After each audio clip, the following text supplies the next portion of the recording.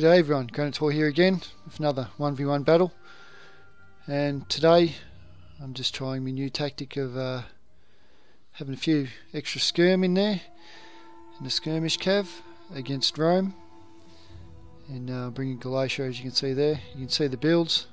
Pause it now if you want a closer look. I'm not going to call them out this battle, so you can just have a little quick look at them. I've got a lot of Galatian legionaries, but I've got a lot of skirm this battle as well. Got 4 slingers and 1 archer. Then I've got my skirmish cav as well, which is a new thing I've been trying. And this is a good test against Rome with a lot of avocati, so we'll see how this goes. So as you can see now, Rome's got a crap load of avocati along his front line, and the auxiliary cav, he's got 4 of them, so I'm going to have a good test and see if these are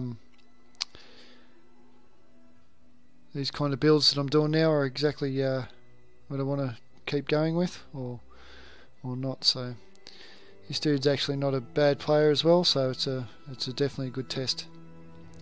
So I'm bringing out the Galatian raiders on each flank, and I've got the Galatian swords, both with an upgrade on each flank as well. So and my generals got the raise the banner and rally skill, and yeah, straight away I'm going to move up into range. It's only got the 2 Balearics, so I should be good to have a good go at them with the amount of skirmish I've got. Just bringing my Galatian raiders out the front there and soak up a bit of fire and get quite hurt.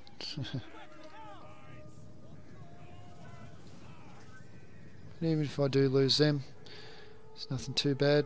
Just gives me more time to shoot with my skirmish there. So as you can see, Rome's sitting in the woods a bit, but he's coming out for a bit of a play there. Getting some good flanking shots with this Galatian raider. This one's near pummeled for 1 kill, so I'll just send him in, mix up the lines, gets a nice charge in the start. He actually does a fair amount of damage and starts killing 7 of them, or 6 of them, so it's not too bad. I'm going to take that opportunity to get amongst it and start putting these Galatian legionaries in. Raise his banner. It'll help with the melee defence, keep him in there a bit longer. Get some good shots on with these Galatian raiders. So avocati are one of the strongest Roman units, so I'm going to be having a bit of trouble with them. Auxiliary cav come in here and pummel me Galatian legionaries. Then he follows up with avocati, so he's doing well so far. This is what I like to do with these Galatian raiders, is lock up any cav and get a bit of infantry support in there with my Galatian swords, like you can see that happening there. And this Galatian legionary in the middle is going to give up the fight after only 30 kills, but this is when I use my general, try and get a bit of influence, a bit of morale influence in there. Noble cav aren't too bad, reasonable cav, but I find sometimes they don't do what I want them to, but so I'm going to use that to come over here, get into the auxiliary cav, and have a good fight there while the battle's going on over there. So now it's not looking too good for me, but this is where the skirmish comes into play. I start targeting units like this avocati here, start shooting the hell out of him, and that'll take him down, and also under missile fire, so a bit of morale decrease there as well. So all over the field we have Galatian legionaries having a bit of time, bit of trouble, you know, bit of a hard time. He brings his general in now. He's just going to get pummeled. Just turn me attention onto him, get some good shots in. General's doing okay over here against the auxiliary cav, but not the best. Like him to be doing a bit better. So as you can see now, it's starting to turn into his favour, having the strong avocado with the 64 melee attack and all the unreal stats they've got. Get a nice rear charge in here, which is going to hurt these Roman dogs.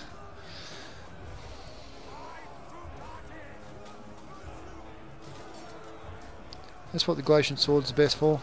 But he comes in with his auxiliary cav to relieve that rear charge. His general's trying to kill these mercenary Syrian archers out the back here. But I do have this slinger trained on him, so that'll do a bit of damage. Then I'll bring my general over, who I think he's dead now. No, he's still alive, my gen, so he comes in to finish off the general and bodyguard. So I'm still going strong in the middle fight. I've got this Glacian Legionary up the back doing very well against the avocado there. So all over the field it's not looking too bad, it's coming back in my favour. Then you see my general give up, at the same time his general gives up. So that's going to go against me. And his avocado are disciplined, so they'll stay in there a little bit longer. But the skirmish superiority now is going to go in my favour. I'm going to get rid of these two Balearics. 45 and 55 kills they got.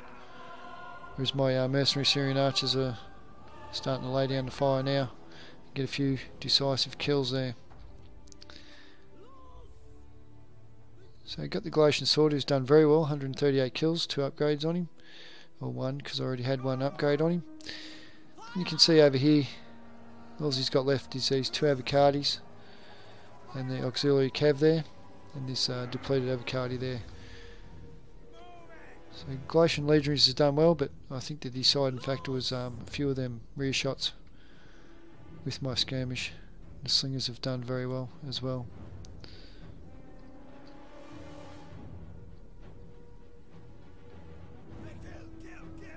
So slinger with 41 over there. And now he's just got these 2 avocado left over here. He's going to hold out strong. But in the end, you're going to get a bit hurt by all the skirmish. And once I lock them up in the front and the back, the morale penalty should kick in.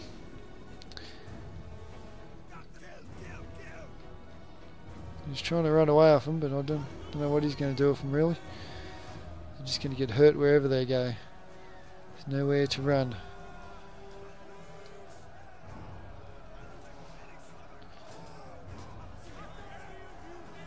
He kicked him in the nuts. You dirty Roman dog. So yes, that's the end of the battle. And yeah, the Roman cav all done pretty well, except this auxiliary cav. I got hold of him pretty early. And the avocado done okay. This one 217 kills. The spear gladiatresses 95 kills. And then the Hastati didn't do too bad, 65. This one done 6, pretty boop. And his 2 Balearics, not very good at all really, considering the Balearics. And well, my skirmish done an extremely good job in this battle, including my couple of my Glacian Raiders over here. 90 kills is great.